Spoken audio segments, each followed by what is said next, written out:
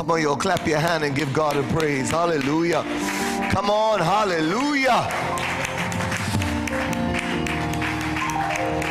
You lift your hands to heaven. Father, we just magnify you. We glorify you. We thank you for, God, allowing us to be able to stream live. We thank you for your divine protection, keeping us from COVID-19. God, we thank you for keeping us healthy in such perilous times. But Lord, we pray for the families and, God, the loved ones of those who have lost family members, that you strengthen them, be with them, comfort them.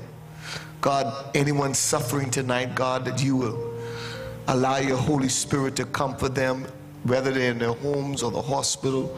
We send ministering angels to them, God. We ask, God, for your grace and your mercy over America. Father, your grace and mercy over the world. God, that you will let this storm pass, and we ask for mercy, Lord, over judgment. Let mercy triumph, oh God. We thank you for the blood of Yeshua, the blood of the Lamb, the blood of Jesus. We cover everyone in this building, everyone that's watching. We cover them now. We thank you for the blood of Jesus. We thank you for being for us. For your word declares, if you be for us, tell me who can be against us. And we give you praise, honor, and glory. Everybody say in Jesus' name. Thank you for watching J.U.M.P Ministries Global Church tonight. You are going to be blessed. It's our Tuesday night Bible study. Y'all give yourselves a round of applause. Those of you at home, say amen.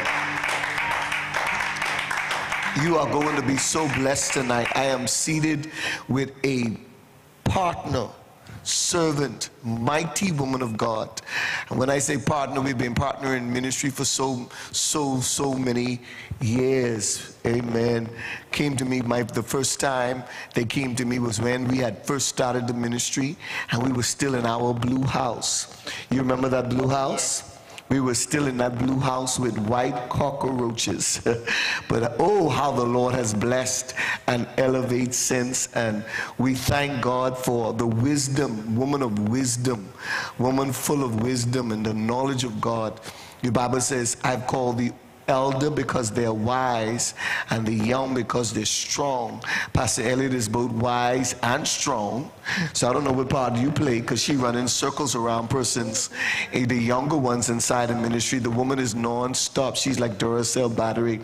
I was telling her the other day, every church needs a Joyce Elliott. Clap your hands, y'all, and give Joyce Elliott, Pastor Joyce Elliott, a round of applause. Her name should be Joyce Faithful Elliott. That should be her middle name, because she's demonstrated nothing about faithfulness in the things of God. She wears so many hats in ministry. She's one of my associate pastors, as well as she does all the counseling in church. She does marriage counseling. She does relationship, if you plan to get married, counseling. She does new converts class. She does the teaching. Whatever is asked of Joyce Elliott, she does. But one of the things she's very, very good at is marriage counseling. She was a counselor. How many years have you been a counselor with students? Well, it was 35. It was 35 years, but it's probably 40 now. Amen. For 35 years in the school system, counseling high school kids? Yes. Always high school kids? I counseled, I started in elementary school. Okay. And then I taught a principal's daughter. I was counseling principal's daughter, a high school principal's daughter. And the person came to the school where I was working. Wow, very good. And asked me to transfer over to that school, and that's how I got into high school. Oh, very good, yes. Very good. Well, let me tell you something. If you ever need a good marriage counselor, you ever need a counselor for your kids, this is the person you want to call. For a small fee, she will come and counsel you, whether in your home or marriage, you're coming out of a marriage, you're working on your marriage. She does all aspects of marriage ministry, and she's been doing it with me now for the past several years, and she does a phenomenal job. She's a woman that is on her face, hears from God, and brings the wisdom of God before us. So tonight, you're going to be blessed by a seasoned, somebody say seasoned. Oh, y'all ain't saying it again. Say seasoned. You're going to be blessed. How many of you like your meat seasoned? I don't like my meat fresh. I like my meat seasoned. Where you're going to have somebody that's going to give you some seasoned meat from God's word. It's going to be nice and seasoned and balanced. And you know, when the food is seasoned, you know, it goes down well. It makes you want more and more and more. So I want to introduce to you with no delay, Joyce Elliott. Tell the viewers a little bit about yourself and your background, and then just get right into the word tonight and teach us. All right. One of the things that's kind of hard for me to do is talk about myself. Okay. But what I'm going to do is just let you know that I'm from Indiana, and I came to Florida married. Yes. I married and then came to Florida. And then I was living in Florida for several years before I came to the knowledge of Christ. As a matter of fact, I can say that I sort of lived as a heathen, thinking that I was saved. I thought I knew Christ. Right. But I actually had no knowledge of who he was, even though I was in church all of my life. And then when I heard the plan of salvation, I heard it from a young man in one of the churches that I was a part of, and I tried to receive Christ then. And when I said I tried to receive Christ, we tried very hard, but because the principalities and the powers just came in, and I felt like this would be too hard for me to do. And so I tried to be saved, and I tried to talk about God. I knew nothing about salvation, so I picked a scripture out of the Bible from the book of Revelation, and I went to a pastor, and I was trying to talk to this pastor, and I was like, do you know that there's a war coming, and this war, what are we going to do? I was talking like an absolute maniac because I knew nothing. But I thought, nothing because you didn't know. I just didn't know. I just wanted. And the book you went to was straight to Revelation. Was straight to Revelation, knowing nothing about the Bible. Book of John. Didn't know anything about anything, really. But anyway, to make a long story short, I fell away from just even wanting to be in church. But then I went on to church. Wow. I went on to church. I was going on to church. And the person, because I was talking so foolish, they decided that I was having a nervous breakdown when you started talking the way I was talking. And of course, that got around to everybody. And so if you're having a nervous breakdown, then I really don't need God then. Right. I just felt like I didn't need him.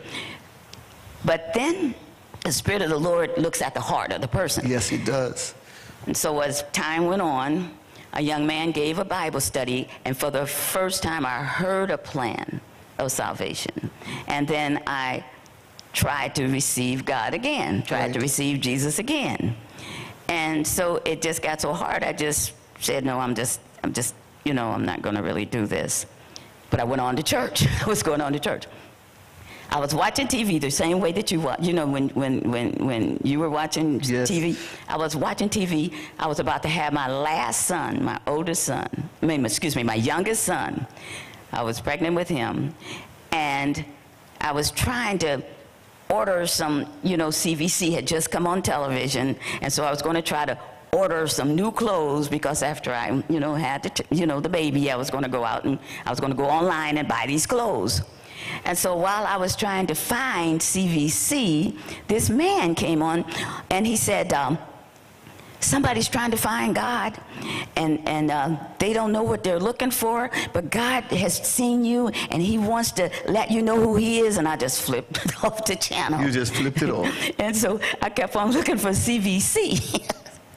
The man came around again, and he picked up where he left off. Wow. And he said, there's this person. Don't change that channel. Don't change the channel. There's somebody looking for God. And I turned it again. And then I started thinking, wait a minute, that man started where he stopped. Right. So I tried to find the man again. And I couldn't hardly find him, but I just kept going around, and he came back up again. And I listened to the whole plan Wow. of salvation. From television. From television. The power of media ministry. Power of media ministry. And I actually went, he said, put your hand on TV. And I don't even know who the man was. Right. Today, I can't tell you who it was. He said, put your hand on the TV. I ran to the TV. I put my hand on the TV. He said, get on your knees. I jumped on my knees, whatever he said. And then we began to pray. He said, pray this prayer with me. I prayed the prayer of salvation. Amen. And I felt a cleansing. Amen. But then I finished, I said the prayer, I did everything, and then it was, now what do you do? I didn't know what to do. Right. After that, I was just like, okay, what's next? And so I went on, and a young lady came by my house, and she wanted to go to church, and she wanted me to take her to church. Now, why would you have somebody taking you to church? And so I told her no. I told her no 2 times, and on the 3rd time, she came crying. So she was crying so hard that I was thinking, if my husband comes home and this lady is here crying, you know, that's not going to look so good. So I said, let me just go ahead and drop you off at church. Well, mind you, I want you to know that I want you to let you know what my attire was. I had on some little Daisy Dukes shorts. Ooh. And I Daisy had Dukes, on Pastor Elliott? Had on some little Daisy Dukes, and I had on a maternity top with the whole back out. And so I thought I was just going to drop her off. I'm just going to drop her off, and I'm just going to leave. And I wasn't even going to, this is not even part of it, but I'm just going to tell this real quick. And this might encourage somebody. And so I'm sorry I had to laugh with that. And so I take her to church. And so she tells me, wait for me, don't leave, because I don't have a way home. And so I was really mad then, and I'm just like, and so she runs inside, she sees the person that she's supposed to see, she runs inside, and I'm left outside, so I'm walking back and forth outside. I'm walking back and forth, and I'm walking back and forth because I'm mad. And so I'm saying, when this girl comes home, when she comes out, I'm going to tell her a thing or two. So meanwhile, I'm looking inside, and there's this whole ministry going on of young people. And they were young people, between maybe 13, it was the youth group. Right, sure. And so I am standing outside, and I was just like, wow. And so I was trying to get back in the car because I saw the man and the lady coming out toward me. And I was trying to get in the car, and before I could get in the car, they were like, wait, don't get in the car. And so I'm standing there like, Lord have mercy. And I'm thinking I'm under conviction now because I'm dressed so crazy. And so they think I'm some little kid because I was sort of small, even though I was, waiting. And so they come out, and they think I'm a little teenager, and they think I've made a mistake in that, having this baby out of wedlock or whatever. And they were saying, come in, just come in for a few minutes. You don't have to stay the whole time. Come in with us. So I go in with them because I was feeling badly because they came out of church. Because I'm thinking, I've taken them away from that whole group, and it must have been 30 or 40 people in there. Right. And so I said, okay, but I'm thinking I'm going to sit in the back. We come in through the front, and he says, take a seat, and there's no seats.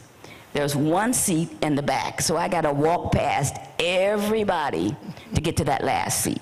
So I go get in the seat. I sit down, and I'm sitting in the chair like this. And if Peggy is watching, this is the church that we went to together. And I'm sitting like this, and what I saw was so powerful. Those young people were worshiping to a level that I had never seen before. They were raising their hands, and these were young people. They were praising and worshiping and dancing before God, and they were just, and I'm looking at this, I'd never seen it before ever in my whole life. And I'm sitting there, and I'm sitting all together like, like, Lord, if you touch me, I'm going to fall out.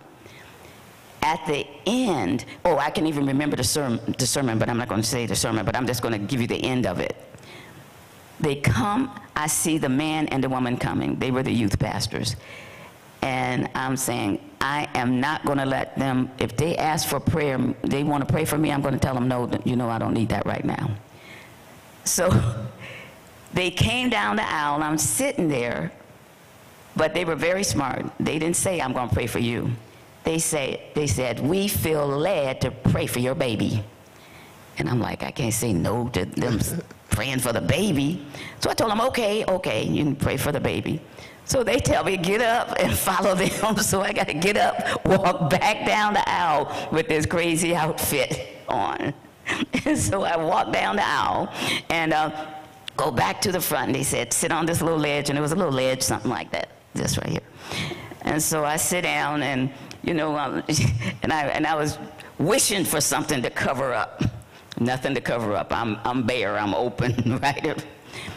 They started to pray. And so they said, they told the kids, each one of you all say a prayer over the baby. And everybody came by and they were touching my stomach. I don't know when I fell out. I fell flat out. So I know that you can be slanged in the spirit. Sure. Because if you could have, I used to make fun of people, you know, got slanged in, you know, they just cutting up. But anyway, I fell out. And when I came to, I was praising the Lord the way they were. Wow, wow. I mean, all hands were going, feet going, I was going. Wow. And salvation, they prayed with me again. And so that time, I believe that I really received Christ in my heart. He made himself real to you. He made himself real. So it became tangible. It became tangible. Amen, amen. And that's another, you know, but that's how I came to the knowledge of Christ. That's awesome, Pastor Elliott. And then... That's awesome. You're going to bring a word for us today. Absolutely. Tell us what that word is. Share that word you got for us.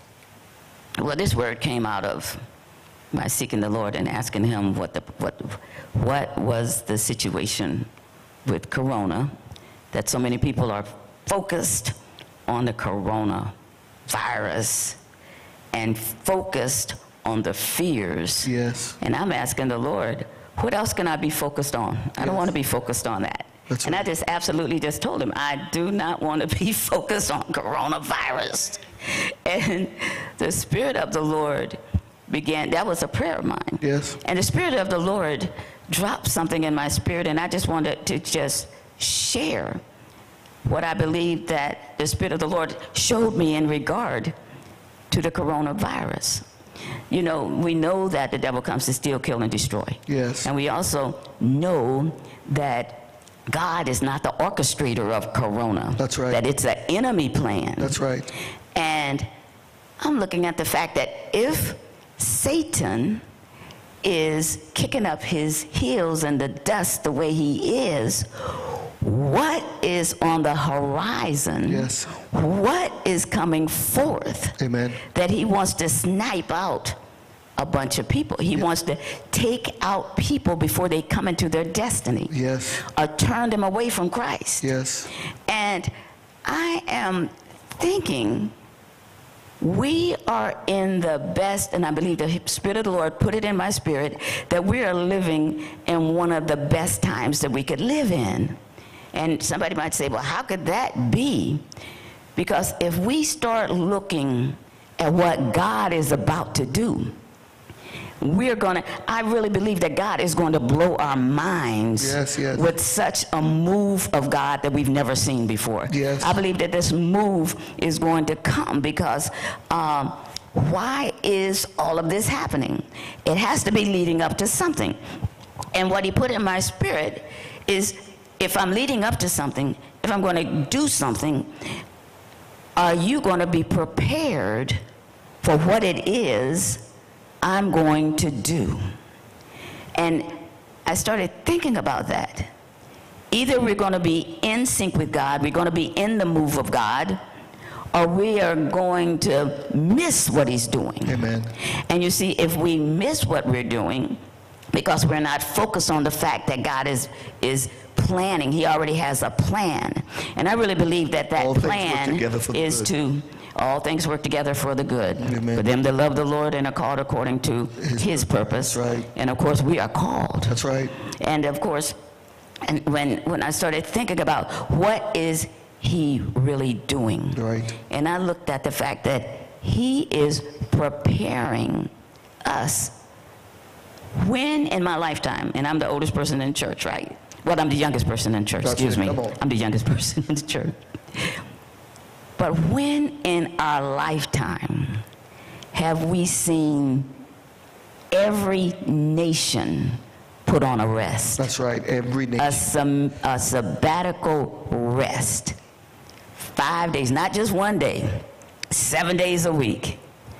We have never been in a situation where we are resting, doing nothing. Yes. And so what are we doing in that doing nothing? And I believe that God gave us this rest to get us prepared, the preparation for what's coming up. And so if he is preparing us for something that he's doing, and we are not recognizing it, because I was looking at the fact that there are more people. I was in the doctor's office maybe about a month ago, just before Corona, just before this hit. And I walked in and I noticed something. Everyone was on their cell phone. Everybody in the whole office, in that doctor's office, was on their cell phones. And I was saying, cell phones, Instagram, Facebook, Twitter, that's going to cause a lot of people to be distracted and cause them not to look forward to what God is doing. And you see, I told the Lord, you see, I wasn't thinking about that. I thought about it, you know, when I was doing this word. I said, are we going to look at the fact? What are we going to do other than sleeping and watching TV? He's given us an opportunity to seek him. Yes, very He's given us an opportunity to get in sync with him. Yes, very good. He's given us an opportunity to be delivered of whatever it is that's going to hold us back from being able to run with what he's doing. He's given us an opportunity, and I think this is one of the greatest opportunities of a lifetime. And what I think the opportunity is, I believe that he's preparing us for a harvest, because we have to recognize the fact that we're living in the end of the end. We are so close to the end that the devil can't have his way without God having his way. That's right. He said he would. And you see, he's going to build his church, and what did he say? The gates of hell shall not prevail against it. And you see, how many of you want to be a part of what he's doing? Yes, yes, yes. And that is all of us. But then I asked the Spirit of the Lord, what do you want to perfect me in? And most of us did vision boards. One of the things that I asked the Lord for was to be perfected in the character of Christ. Amen. Now, I sort of wished I hadn't asked for that. Because when you ask for something like that, you're going to be tested in every area of your life. Trials come. I mean, I have gotten a test. We had tests today. I mean, it's almost like I'm asking the Lord, what is this about? And he says, well, you said you wanted to be perfected. You want to be perfected. Got to go through the test. I'm getting perfected in got to go through the test. But anyway, this scripture, I was reading, it came up in one of my devotions, and it fit so perfectly with what I believe God is doing. Minister Jonathan gave us a word that Jesus was taking us to the other side. Yes. That even in the storm, you see, Corona is the storm, right? Yes, that's right. But Jesus said we're going to the other side. Made us a promise. And that came when I was even studying this, that came out. It was just like, he said he was taking us to the other side. And so if he's taking us to the other side, he's going to perfect us to get over there. He's going to perfect us in the going. Because what happened when Jesus got to the other side with the disciples? Even though they were afraid in the storm, they got there, and there was a man who was living among the tombs. He was demon possessed. They came for him to be delivered. Yes, yes, yes. But you see, I believe that their test was going across. Are they going to be fearful in the storm? Right. If you're fearful in the storm, you're going to be fearful of the demon-possessed man. In the tombs, sure. In the tombs. And so what God was saying was that I want you to be perfected so that you can bring in the harvest, because the man in the tomb, that was the harvest. Sure. That was who they were to go after. That's who they were supposed to bring in. And you see, what did that man say when he was delivered? He wanted to go with Jesus. Amen. So that was going through it so other people could be delivered. Going through Is so that is the purpose is so other people other people can be delivered. Amen. Amen. And if we don't see that, because you see, I didn't always see that, Dr. Hepburn. I'm just going to tell you right now, I didn't always see what God is doing. Because why is it that we don't see what God is doing? Because we see things with the natural eye. We see the storm with the natural eye. Right. And then we see the man that needs deliverance with the natural eye. And so we don't see the revelation that God puts behind it, that this man is going to be one of the greatest evangelists of all times. Right. And that's going to take us to the Word. I want you to go to 1 Timothy 1. You're going to go to the first chapter of 1 Timothy. And just before I even read the scripture, I want you to know that Paul was teaching and mentoring Timothy. Yes. And he said to Timothy in verse 5, he says, now the purpose of this commandment, the purpose of this teaching, of what I'm teaching you, Sure. is so that you can love. And you said corona and fear. Yes, that's it. Are the, I got you. Corona. and then corona and fear, but then the victory is through love and faith. and faith. Right. And so when Paul was teaching Timothy, here's what he said. He says, now the purpose of this commandment is love from a pure heart. And many times we can't minister and we can't go on the other side because of the issues of the heart. Issues of the heart. And the thorns and the wounds from the heart. Amen. And then he goes on to say, and love from a good conscience. Many times we cannot minister because the devil will bring up our past, the shame and the guilt. Yes. To the point that we don't think that we're good enough. We can't do this. If I say that, how am I going to say something to somebody? If I've had all these issues. And then the last one is love from a sincere faith. Yes. And so if we recognize the fact that God wants to use this time to perfect us in the one word, and that's love. Amen. Amen. And then when we see what's going on, and you see sometimes we don't even recognize the fact that God is already working in love. Sure. Because you see, Revelation will tell us that we're in a house, that's our house, Amen. J.U.M.P Ministries Global Church, that's working with a heart of love. Amen. Because you see, how would our visionary, Dr. Hepburn, be able to see that there was a need for children to be fed if God had not placed a heart of love there? Amen. I give him the glory. And so we give him the honor and the glory. And then he pulls together a team of people that's going to come and make that vision happen. Yes, make it come to pass. And one of the things, and I was telling Miss Carolyn this on today, I was telling her today, I said, your demeanor in this kitchen has caused, when I pass by this kitchen, they are so joyful. Yes. Everybody is working as a team. Everybody is laughing. They're joking. They're praising God at the same time. Yes. Hearts of love. And so when I started thinking about it, I said, well, Lord, if we have a heart of love, well, what stops us? And he began to let me know. He says, well, I can start with you, Joyce. Tell you about the heart of your heart of love. He's perfecting me now. But my heart hasn't always been the type of heart that it had love in it. Sure. But I didn't know that.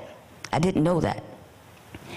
I used to think that everything hinged around what happened to me as a child. Sure.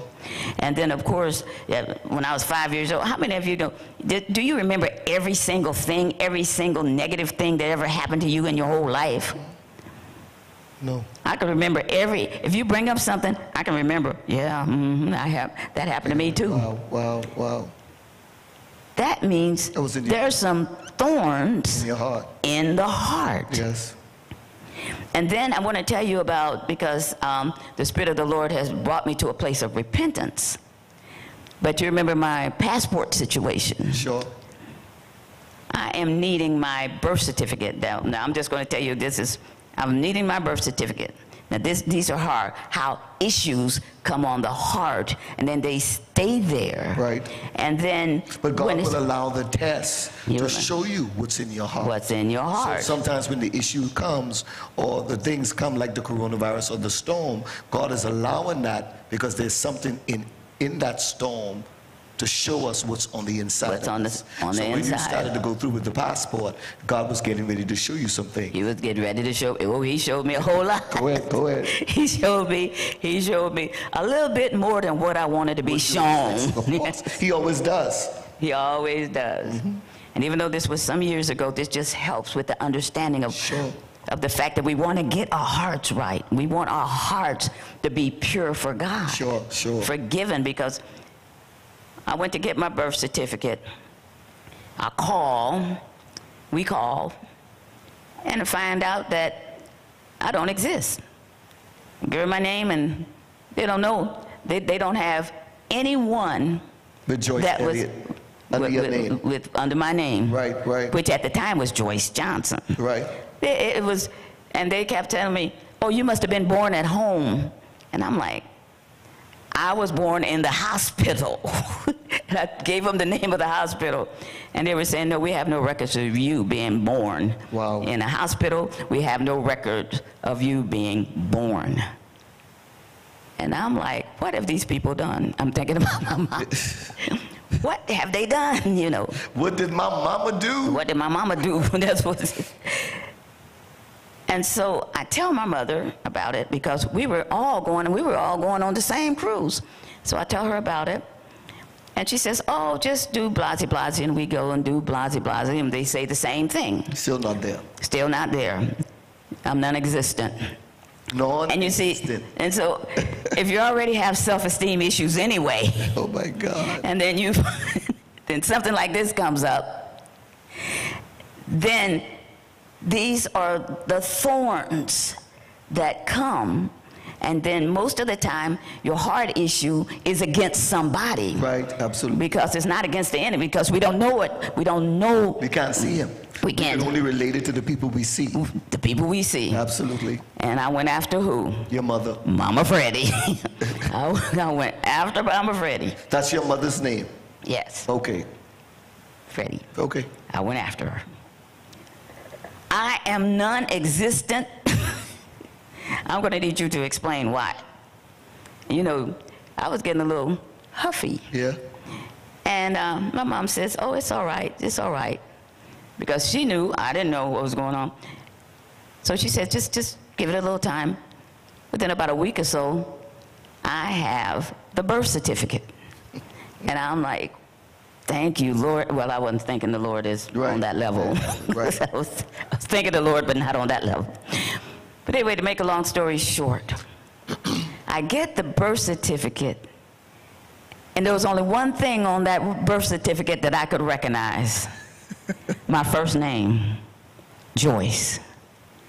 Middle name different, because back in the day, my mom just changed my middle name to another name. I grew up as Joyce Elaine Johnson. Different birth date. I was born a different year. On the birth certificate. I'm like, what's going on? I'm going to tell you, I was kind of taken back a little bit. And I'm like, who is this person? Who is this person? And so I called my mom. My dad's name is on there. And, you know, my brother was still alive at that time. So I called him on the phone, and I'm going through all of this. Did you know that blasey, blasey, blasey, blasey? He knew. He knew. He knew about all of this. I never had a clue. And so, how many of you know that my heart my heart issue was really just doubling up. Now it's surfacing. It's surfacing now. And so now I call my mother again. Who is this man? I'm going to look him up. And I wanted to look him up because I was so mad I wanted to tell him off. I wanted to find who he was. And she said, I said, where does he live? And she said, Oklahoma. I said, well, we're going to Oklahoma. I said, we're going to find out what this is about. And I was going to look him up, and she says, well, what if he's dead? That was to keep me, right. And so I started thinking about it, that I was born an alias. Right. Before I was ever born, I was an alias. Issues of the heart. Yes, yes. And so out of one situation, I might have developed 25 thorns. Right. In the heart. And sometimes we wonder why we're not ministering to the level that we're ministering. It's because we got these issues that God, he can't use that. Right. He can't even move us forward. Sure.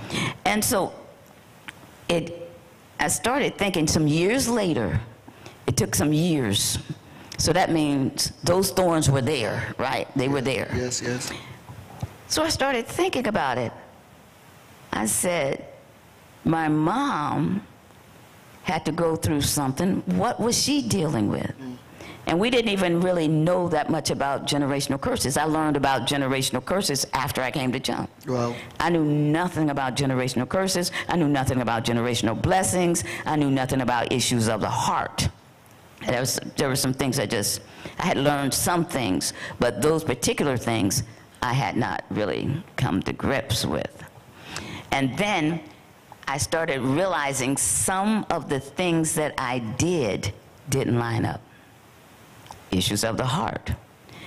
Because I noticed that if things got kind of hot, or if I didn't like something, I would just leave.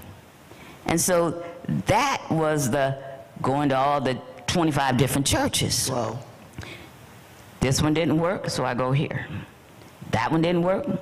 And then the ones that should have worked, when you have offense in your heart. Yes, yes. If the offense is there, that's why God wants us to work out of offense. Yes. That's why he says he wants us to work out the offense in our hearts. He wants us to work out the offense in our hearts. Because those offenses will not let us move forward. Amen, amen. The way that he wants us to. Amen. And you see, all of that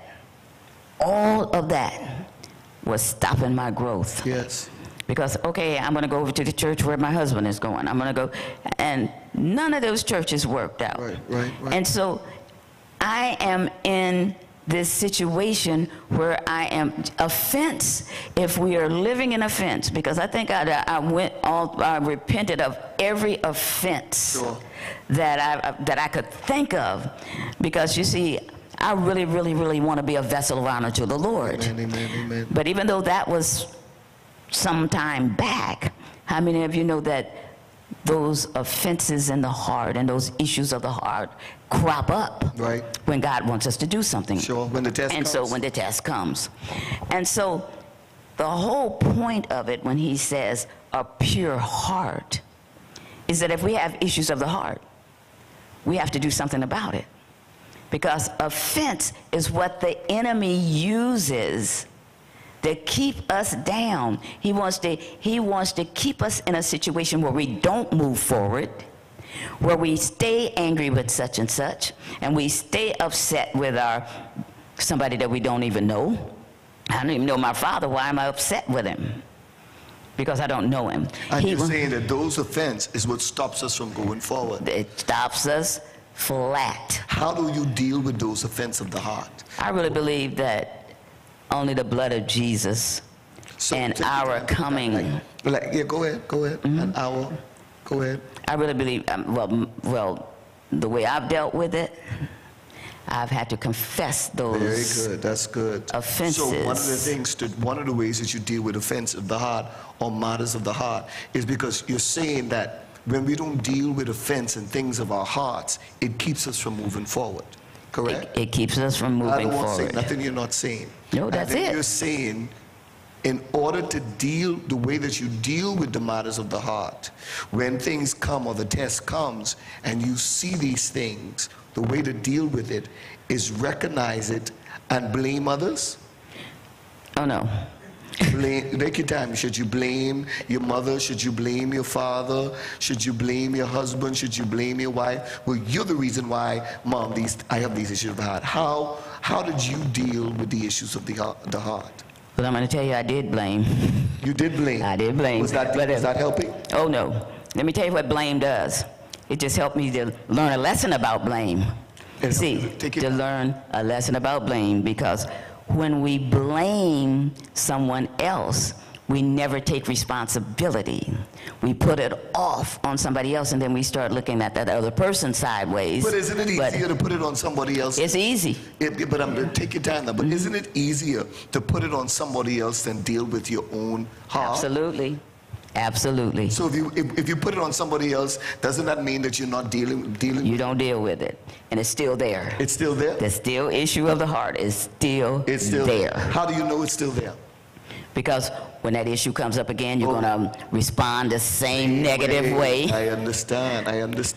So what happens is, if you don't deal with the issues of the heart, you got to keep taking the test. Got to take that test until you pass it again. Absolutely. And the way that you know that you've dealt with it, if the test comes up, then you're able to handle it differently. You don't handle it the same way you would handle it, but like attacking the person, or being angry at the person, or being bitter with somebody else, because you already dealt with it in the past. That's right. Very good. I understand. Absolutely, positively. And the way to deal with the matters of the heart, you're saying one of the ways is to confess. Confess it. What do you mean confess? Give me an example. Well, first of all, when I confess, when I repented, I actually went before God and repented before Him. And then I had to repent to my mom and tell her I was so sorry, that I acted the way that I acted and that I said what I said. It wasn't you that had the passport issue. You didn't know. She kept that from you. That was your mom's fault. Why didn't you wait for her to come? Because I felt like that if I came, I'd clear myself. That would get that, I wouldn't have to deal with that. That would be a test passed. And you wanted to get to the other side. I want to get up to absolutely. We were trying to progress. I was trying to progress. You understood, I cannot progress if I don't deal with the matters of my heart. And the way that you knew that you had matters in your heart was when that mother situation came up, you were ready just to go off on her. I did. And you were ready to go, you did go off on her. In a quiet, because if you all know Mama Freddie, you're not going to go off like that on her. So you went off on your mother in the way that in a nice... And you were ready to go off on your father. If I had met him. If I had found him. Yes. I would have been ready for him.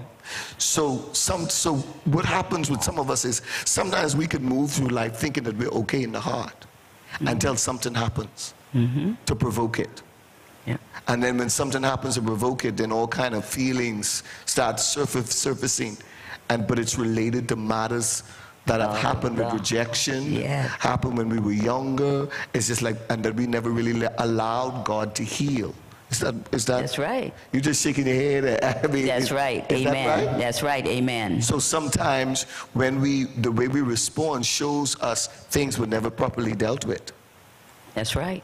And we never really confess it. So confession is actually saying, if Bob Joe hurts you, to say, God, I release Bob Joe. To say, God, I remember what Bob Joe said. I confess that I said some things, and I confess what that situation was. And say, in Jesus' name, I release it. Is that a way that you can move forward? Yes, you can move forward. Amen. When you confess, when you release, and then you go on as if it never happened. You go on as if... Because Mama Freddie was still my best friend. Wow, wow. She was my best friend. All for the purpose of getting to the other side. Getting to the other side. Getting to the other side is getting to God's purpose and plan in your life. Yes. Because God can't bring His purposes and His plans to pass in our lives if we don't deal with things properly. Absolutely. Very good. Absolutely. I agree. And when, as you were talking, one of the things that came to my mind was I was having church in my house. Remember that story? Yes. I was having church, but I was having, as long as I didn't have to see the pastors and be around them, I thought I was all right. Until something happened that it made the matter of the heart come up. You follow me? Yes, when I was trying to move to absolutely. my destiny, but God was showing me I could not properly move into my destiny until I dealt with that. That's right.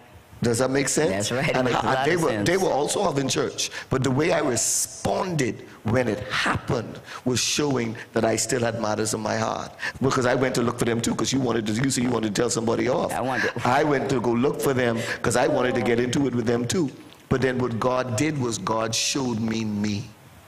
And when we understand that our destiny in God and our purposes of God is more important than what we feel, That's right. it shows a posture of humility.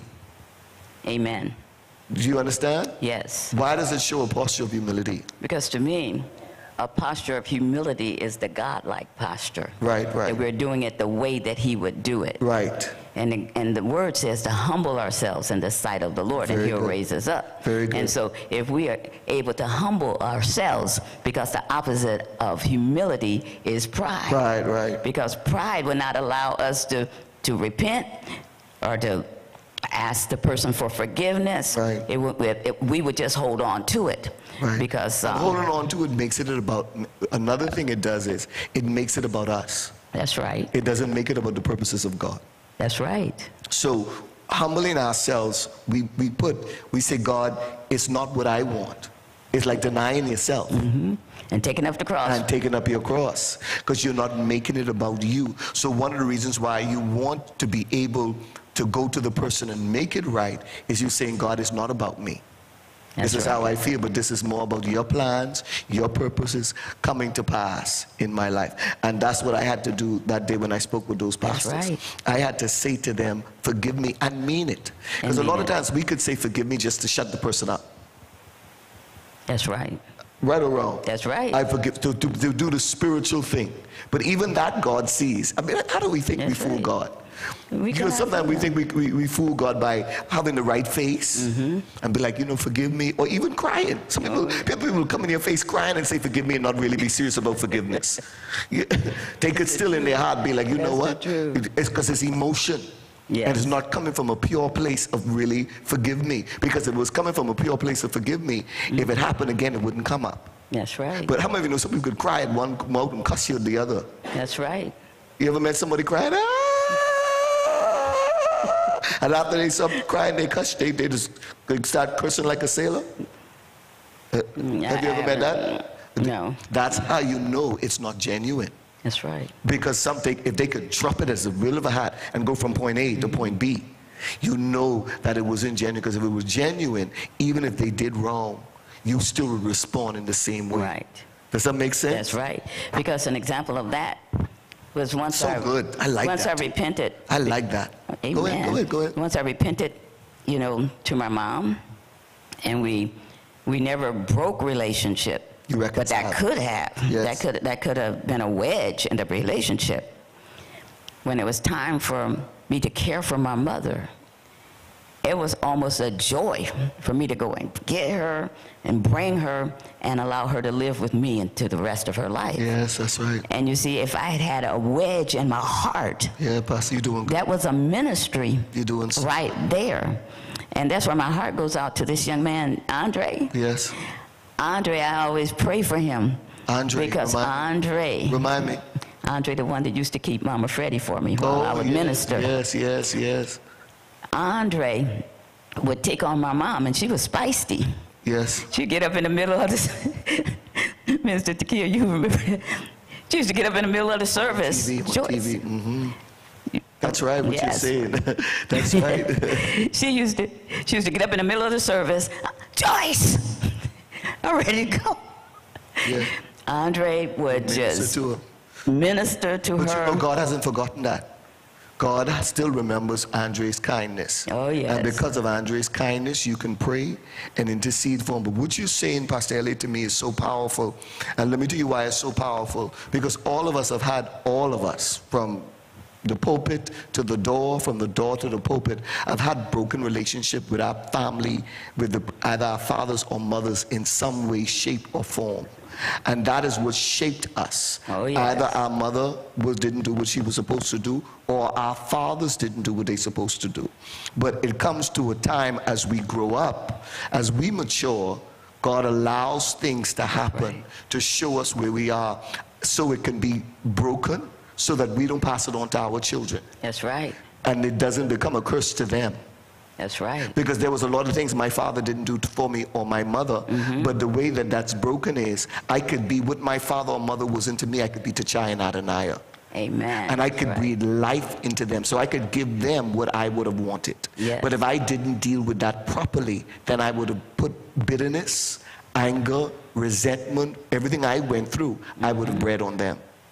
And I see a lot of, I was speaking to a young man yesterday, and he was telling me, this young man may be watching too, he was telling me he grew up watching his mother get beat by her stepdad, his stepdad, physically beat at 3-4 years of age. And he said his mother would call him stupid every day of his life. She would say, boy, you stupid, boy, you stupid, boy, you stupid.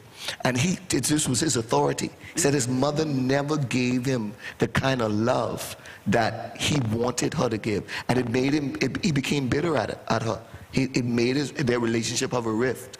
He said, but what he understood was, as he grew, he came into the revelation, my mother didn't know how to love me because she was never loved properly. That's right.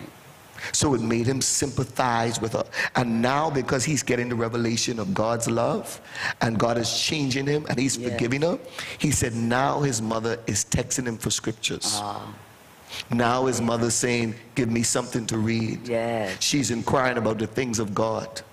Because now because if he had responded to her with bitterness, then he would have never had the revelation, and then she wouldn't be able to change. But he responded to her with the love of God, and which took, imagine your own mother calling you stupid.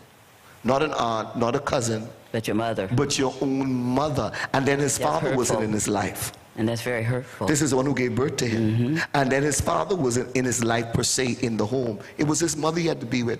So it had to take, he said, but even though, he said this to me, he said, even though she would call me stupid, he said he never received it.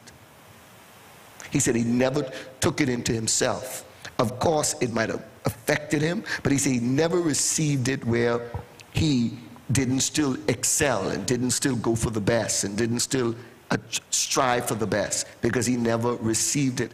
And he said now that he's understanding the love of God and he's allowing God to heal him, he's now in the place where he can minister to his mother. And slowly, his mother isn't in Christ yet, but slowly his mother is being drawn because of him. The same one she called stupid is the same one God is using to bring her to him.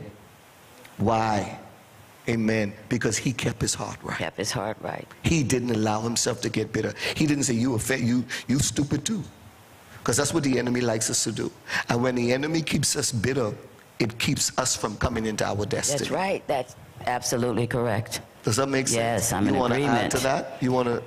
Because coming into destiny is the getting on the other side. That's right. Or moving over to the other side. Right. And what the enemy wants to do is to stop us. Yes. You see, his whole plan is that we get upset with each other. Right.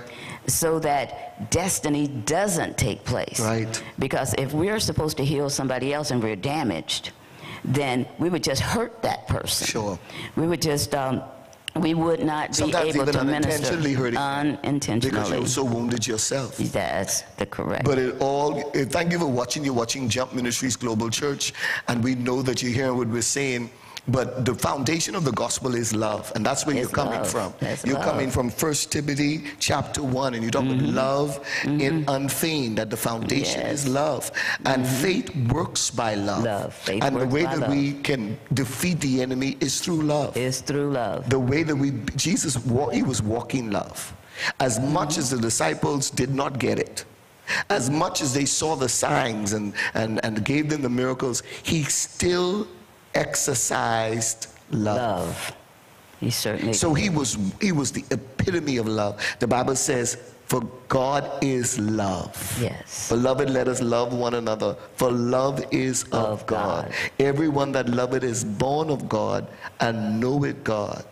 For God is love. For God is love. He is love. And if we learn the principle of love, it opens the door to faith. Yes. It opens the door. You know, even as I'm sharing this, and for anybody at home and those who are watching, like one of the things that this disease does, it brings separation. Yes, it does. 6 feet apart.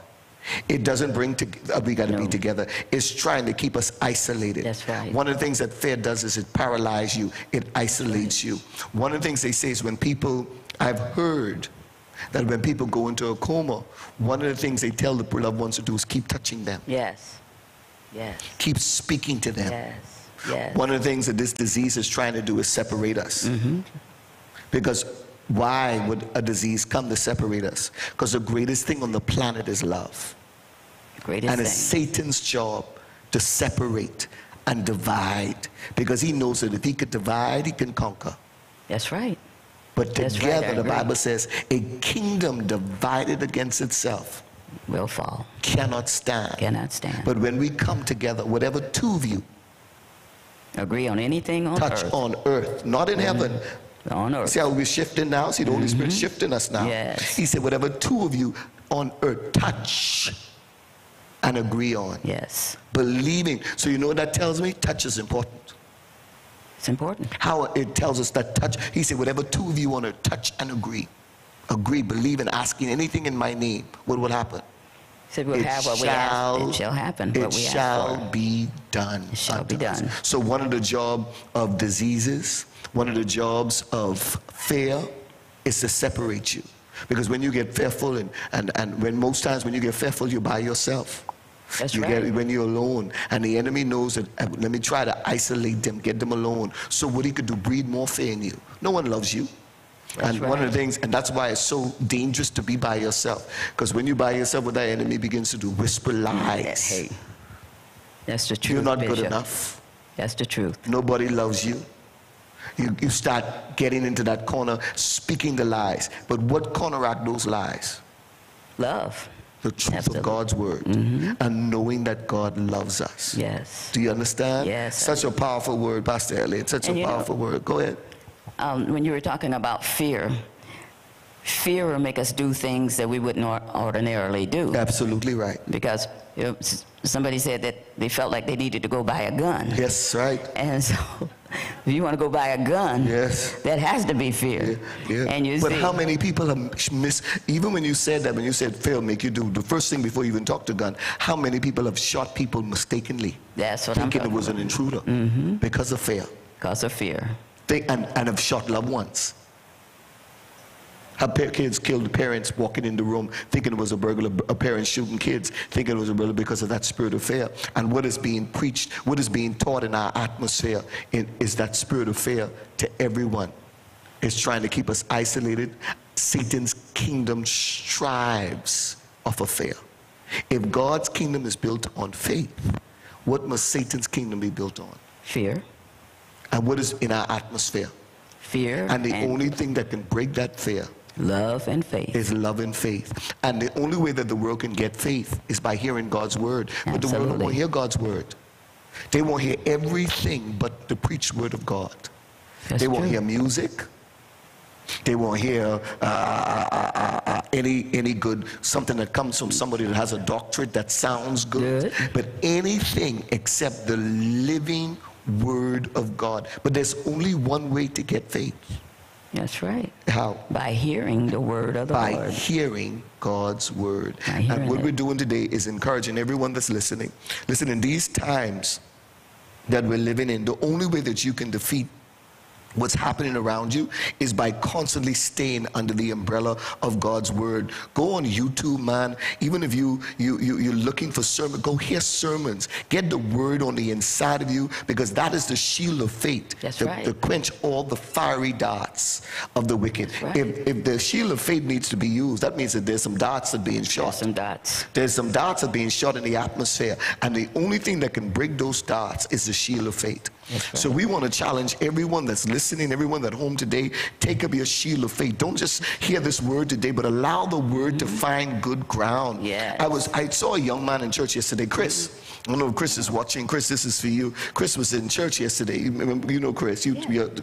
Chris was sitting down in church, and nobody was in the church, and Chris was maybe about the 7th seat back, and he was just sitting in the dark. And I think I went to Shadrach, and I said, at least he in church, and laid over, but he wasn't doing nothing. So I went and I sat on the side of him. I said, Chris, I said, you see those candles? I said, light them. I said, go lay at the altar and talk to God.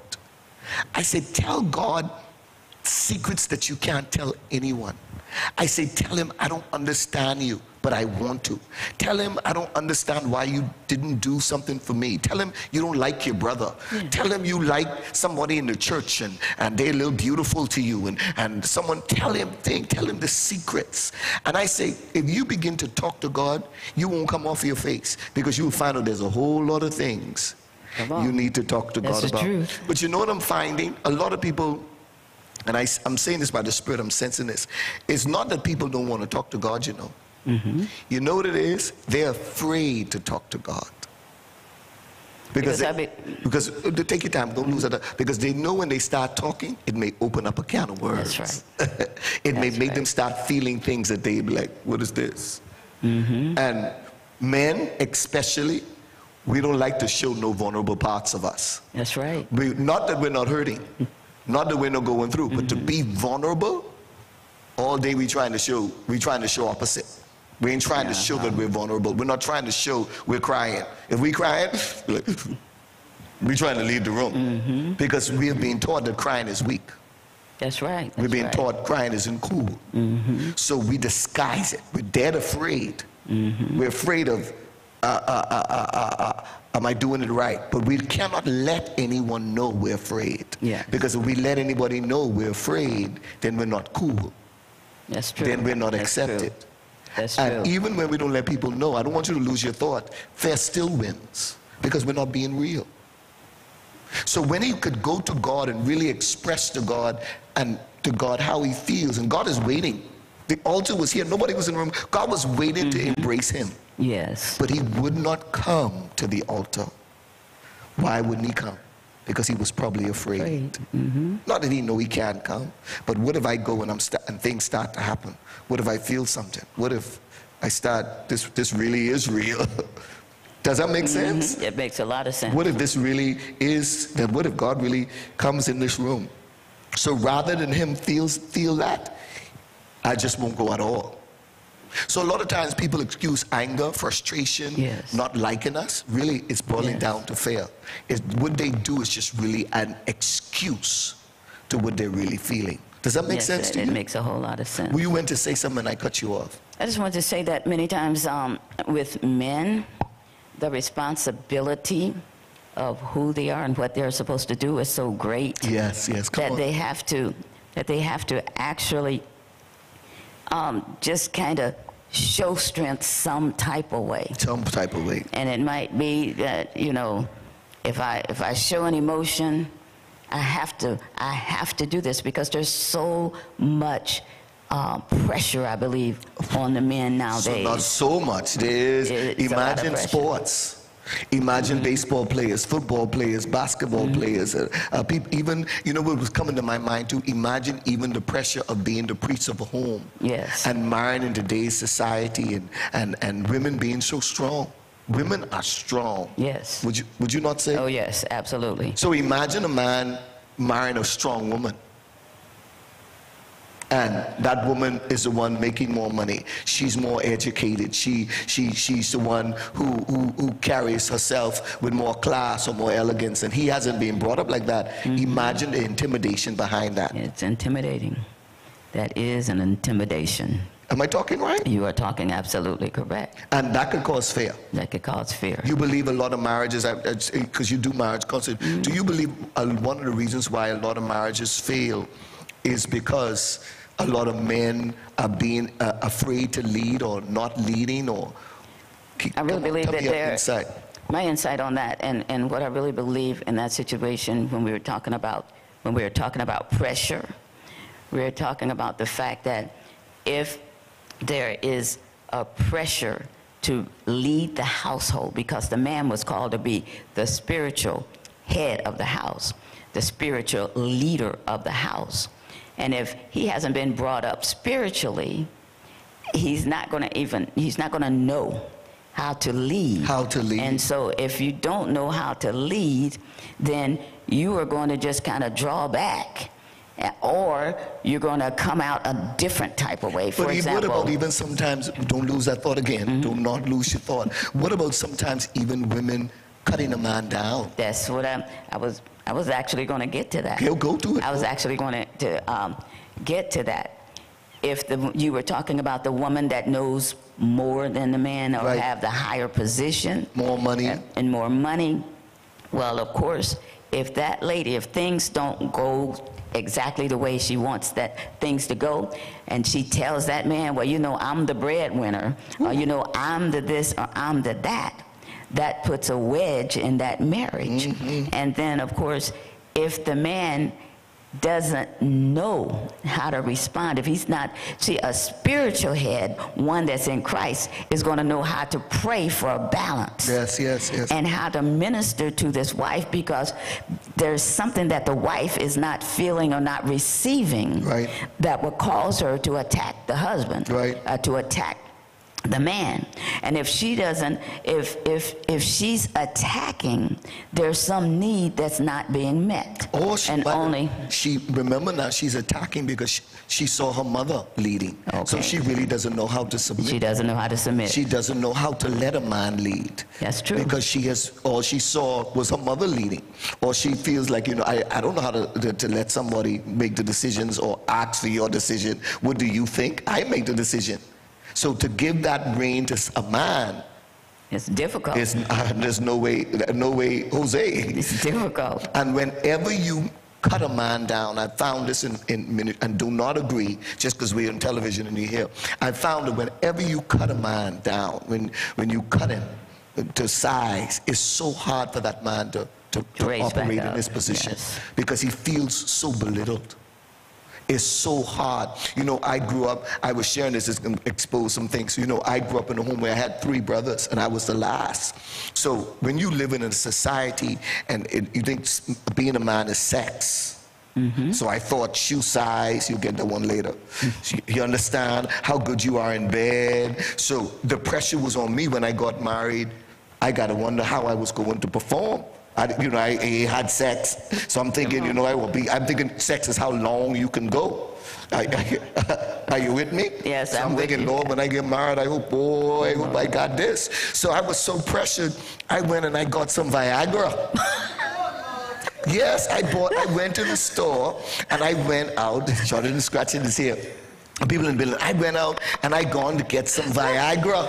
I said, boy, I gotta make sure my wife happy.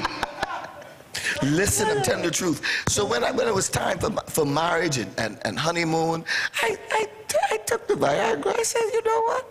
I found out. I said, brother, you don't need this Viagra. I say once because I had the pressure to perform. Yes. Does that make sense? Yes. The pressure to be the man, to be the honcho.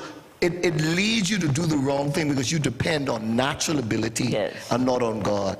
And as I continued to mature and understood, I'm like, God, you got me. And God got me. Do you understand what I'm saying? I understand. But imagine the men that are pressured to do things, pressured to perform because they won't be with the boys, or pressure to be this, something that they're not. And their marriage are failing. Because like you said, they're not being that leader that is in Christ, the priest of their home. They're more focused on the physical than they are the spiritual. Yes. Does that make sense? And that's why marriage counseling is so important. Say it again. It's marriage counseling is so important. Yes. Because basically, you can get an understanding from both sides, what the woman needs, what the man needs. Yes, yes. And you see, many times the woman doesn't understand her role as a wife, the man doesn't understand his. Yes. And one of the things that I can say that in that type of counseling, the man will be able to see who he is in Christ. Who he is in Christ. Who he is in Christ. And that if he doesn't understand how, he's not going to know everything about the woman. That's right. He's not going to know. Matter of fact, he's not going to know too much about the woman. Men are from, there's a book that says men are from Mars and women are from Venus. But fear will make you do some crazy things. Bye Viagra. I go find somebody else to practice. But that's what's happening in today's society. Yes. So it takes it right on the order of God. Because fear makes you rely on you. Faith makes you rely on God. Fear is your ability. Faith is God's ability through us. That's right. And I rather God's ability through me any day than my ability, because my ability will fail every time. Because and not just fail, but it can only carry me so far. But faith is eternal. So when fear fails, faith still can uphold me. That's right. And I think that is the thing that the world is missing in this time. They're trying to come up with a vaccine for the virus. They're trying to figure out how this is going to happen. Should we open the economy? Should we go back to work? People are in an uproar on what to do. Should we let the kids go back? Should we not? But we could have such peace, not that we're not concerned, but we could have peace in the midst of the storm and say, God, you are in control. You have us no matter what. Come on, clap your hands at home. Isn't that awesome? That is so awesome. That is awesome. And he loves us in the midst of this. Yes, he does. He loves us in the midst of this. And to know that we're perfectly loved by him. What did I just say? We are perfectly loved by We are perfectly loved. With our flaws. I love that. With everything. With all our flaws. Whatever we bring. We are perfectly loved by him. By him. Today you're watching J.U.M.P Ministries Global Church, and we're coming into your home live, and we're dealing with some things today. I'm speaking with a woman that is full of wisdom. Her name is Pastor Joyce Elliott. You're watching J.U.M.P Ministries Global Church. We're based in Orlando. This is not something we rehearsed. We're talking to you from our spirit. Oh, yes. From our hearts. Things we had to learn. Yes. Still learning. You had to deal with the spirit of fear. Oh, I kind of deal with it sometimes now. I have to come against that spirit. Yes. Because the enemy already knows that from the past, that door was open of fear. Right, that's exactly right. From the things that happened to you as a little girl. As a little kid. And even now as an adult. As an adult. I told you some time ago. Right. How I'd been dealing with some of the issues. Because when I start thinking a thought, see, the enemy will try to come right to my mind and bring something that has nothing to do with anything, but it's to make me feel inferior. So he'll come and try to tell me, oh, you're not this or you're not that. Right then and there, when a thought comes in my mind, I say, I cast you down by the blood of Jesus. I cast down every imagination, every high thing that exalts itself against the knowledge of God. Amen. Against the knowledge of God. Against the knowledge of God. Very good. And I bring into captivity every thought to the obedience of Christ. Right. And what helps you to bring it into what helps you to bring your thoughts in captivity? The mind of Christ. The mind of Christ. His because word. I have to go back His word. I have to come back to preach to the His word. Yes.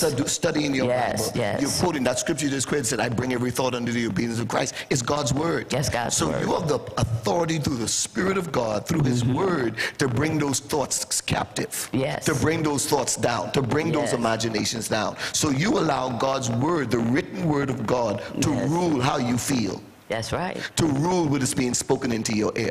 Absolutely. You allow something else to be spoken. The word of God. The word of God. And there's a scripture right here. You know, the scripture that I gave you when you were saying that people listen to everything except what Christ is saying, what the word of God says. And I want you to go to, we're in 1 Timothy. Yes. We're in the first chapter. Yes. The 3rd verse says, Paul is talking to Timothy and teaching Timothy, and he's saying, as I urged you when I went into Macedonia, remain in Ephesus, that you may charge some that they teach no other doctrine, because they were teaching and saying other things that weren't even true. And then the next verse 4 says, nor give heed to fables and endless genealogies, which causes disputes rather than godly edification, which is in faith. Which is in faith. So that's just what you just said. That's exactly what I just said. And so many genealogies and so many different contradictions to what God to the Word of God, yes. Which is leaving the world paralyzed. That's right. The world is paralyzed. We had to stand still. What do? Do we open the country? If we open the country, there could be more debts. Do we keep the country closed? If we close it, what happens to the economy? How do people eat?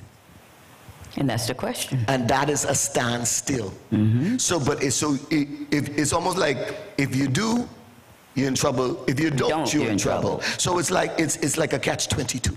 That's what it is. In that, it's why the Bible says the just shall live by faith.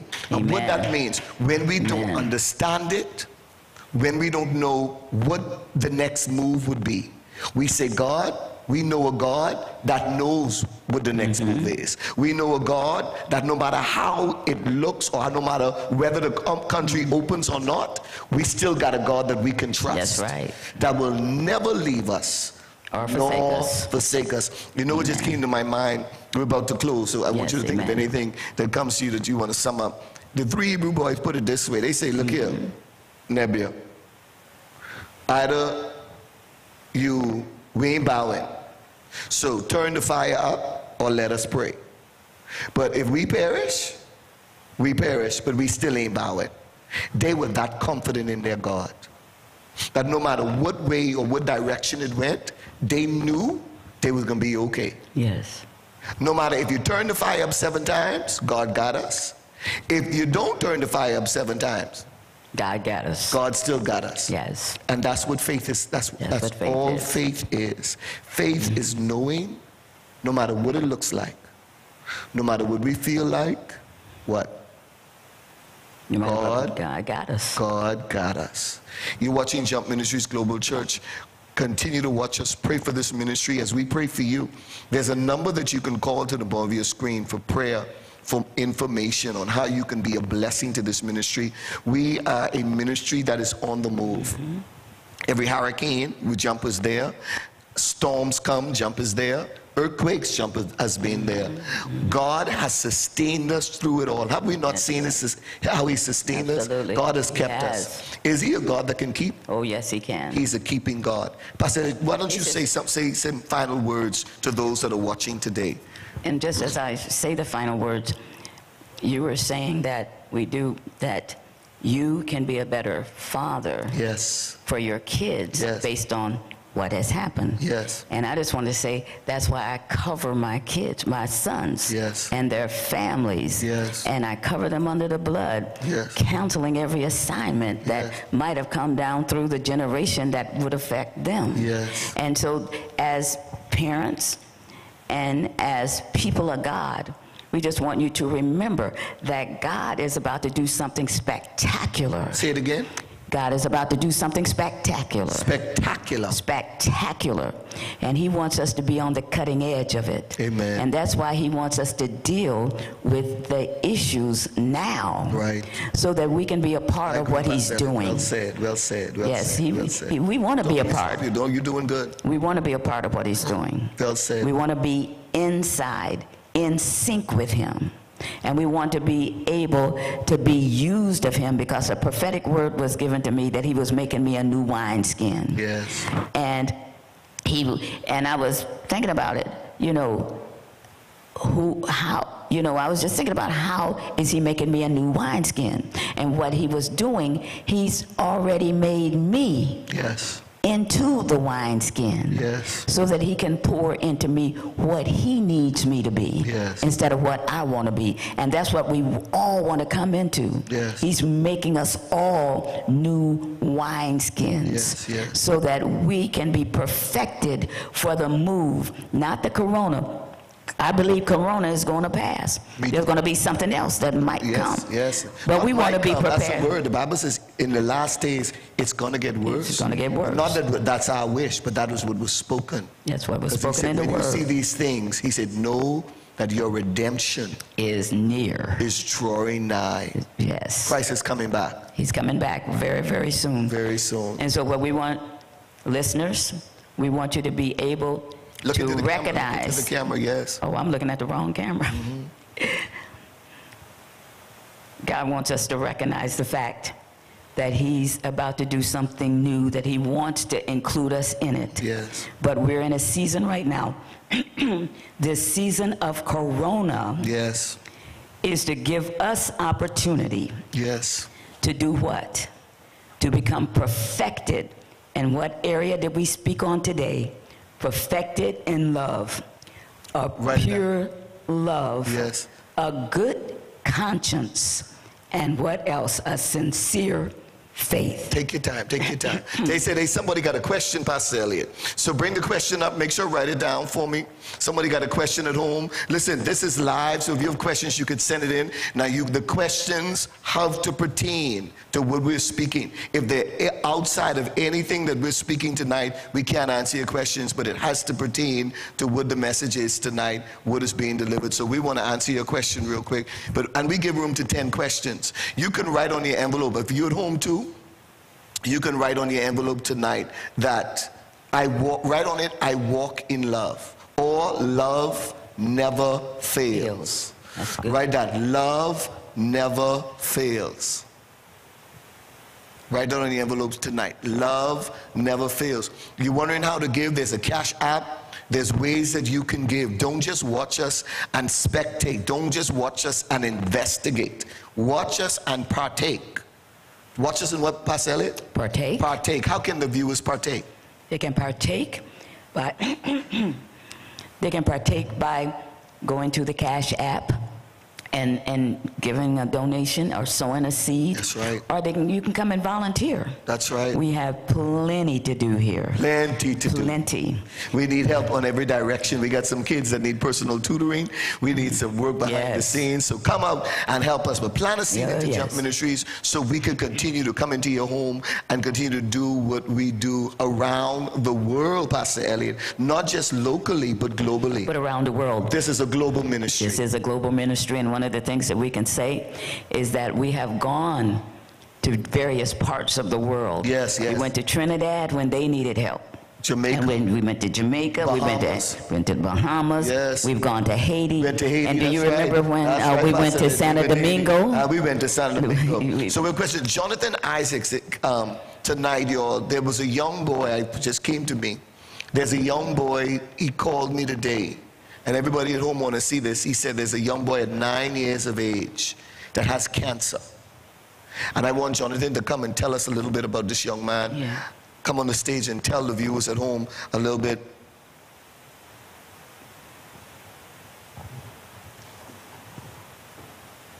Who the young man is before we close. Tell the viewers his name, what's going on with this young man. Which camera? Right to that one right in the middle. Bring it right up close. Hey y'all, so I was doing an interview, and after the interview, they had me just send a real small clip to this young kid named Grayson. Just tell me about that he had cancer and that he's been battling with it and all that stuff. And I kind of went behind the scenes and asked more information about him. He turned 9 years old today. And he's battling with bone cancer. 9 years old today. He has about 11 treatments left of chemo. I think the tumors just got removed.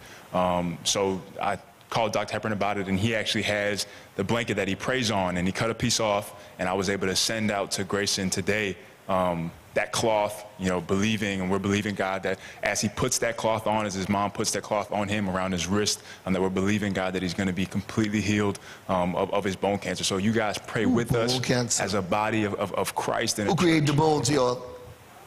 Oh, you only say that strong. Go ahead, Jonathan. As a body, we just come together and pray for Grayson. We pray for his mother, Dawn, and we just want to keep him in their prayers. So corporately, individually, we're believing for Grayson and believing that God is going to heal him and that everything is going to be okay. Amen, amen. Thank you for that. Grayson, I had him to say that because the young boy's name is Grayson. So when you pray at home, and so those of you in the building, go in your shower, wherever your prayer closet is, tomorrow, next week, next month. What is the young man's name? I can't hear you. What is the young man's name? Grayson. How old is he? 9. Call his name before the Lord. The Bible says whatever two of you on earth touch and agree on, believing or asking for what? Anything, it shall be done. So viewers at home, you could even participate in that prayer. This young boy is 9 years old. God is still a miracle worker. I believe in healing. Do y'all believe in healing? Yes. Do you believe in healing? Well, I believe in healing. And you know what would make you pray? That could be your son. Yes. That could be your brother. That could be your child that is suffering from cancer. So pray for his name. His name is Grayson. Pray that God's complete healing takes place in that boy. And I know that we serve a God that still heals. And I believe that he is a healer. Let's point our hands right now and cover Grayson. Father, we lift up Grayson, that young 9-year-old boy, and we ask for a miracle to take place in his life. In the name of Jesus. Father, we ask, oh God, that you will stretch your hands of mercy and grace over his mother, over that home, that little boy will be supernaturally healed. Yes. Father, we send the word of healing over Grayson now. We speak healing into the atmosphere now over Grayson. Father, comfort his mother. And Lord, we thank you that what Jonathan Isaacs wrote will reach into his spirit. Yes, that cloth will represent the blood of your son Jesus, that heals and protects and sets free. So God, not by might, nor by power, but by your spirit, heal that little boy. Somebody say, in the name of Jesus. In the name of Jesus. So Bahamas, is the young boy's name is Grayson. He's 9 years old. Trinidad, the young boy's name is Grayson. Jamaica, Florida, Orlando, around the world, keep Jason in prayer. I know there was a young boy that got shot and the bullet landed in his throat. And the mother called people all over the world. Hear this. I want everybody in the building to hear this. The mother called people all over the world to pray for that little boy. The young boy was going into surgery and coughed up the bullet. I'm not telling you what I guess. I'm telling you what I know. I have the bullet. I have the bullet. The boy coughed up, Andy. The young boy coughed up the bullet on the way into surgery. And it was a dangerous surgery. That's why his mother was so concerned, because he could have died from the surgery, but they had to get the bullet out. And on the way, she called for prayer from all over the world. On the way into surgery, the boy coughed up the bullet. And I ain't telling that ain't a testimony. Nobody told me. That's something I know. I have the bullet because I knew the boy. The boy was from California, called in with that bullet, coughed it up. Wow. God is a miracle worker. He's a miracle worker. Somebody say, God is a miracle worker. God is a miracle worker. Open your mouth all over the building and say, God is a miracle worker. God is a miracle worker. And say, he still performs miracles today. Miracles today. And he will perform one for grace. Oh, yes, he will. Somebody say, in Jesus' name. Jesus. Clap your hands if you believe that. Let's give God praise. Let's give him thanks. Hallelujah. Hallelujah. Hallelujah. Hallelujah. Amen. So we want to thank everybody for watching J.U.M.P Ministries. We love you. Continue to pray for us. We can listen. Friday nights you don't want to miss. I have a young man that went to heaven that's coming. He's going to tell you what he saw when he went to heaven, the visions.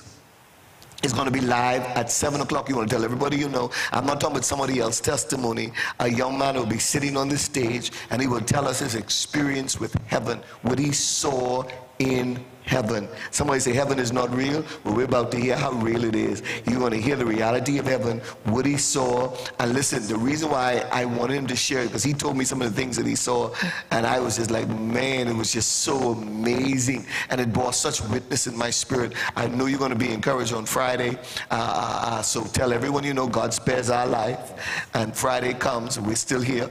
You are going to call your grandma, your uncle, your cousin, your aunt. Call the Uber driver. Tell the Uber driver driver while he's driving around delivering pizza.